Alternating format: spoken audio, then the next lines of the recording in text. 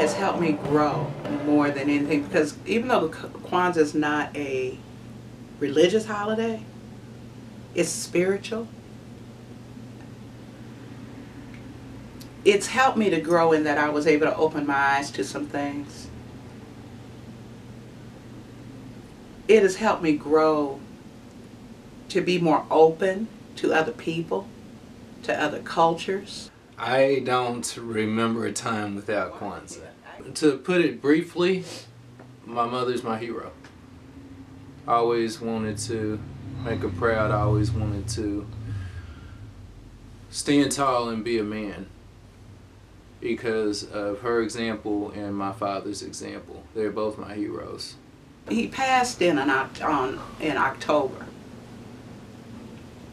So Kwanzaa was coming right up on us, but it was a great loss. But for my kids, I wanted them to know who this man was.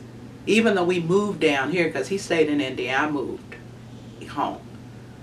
I always made sure they knew who he was and what kind of man he was and where they came from. So Kwanzaa helped me each year to look at it and focus and say, okay, here's what Macau would like to, he would love this. He'd be so proud.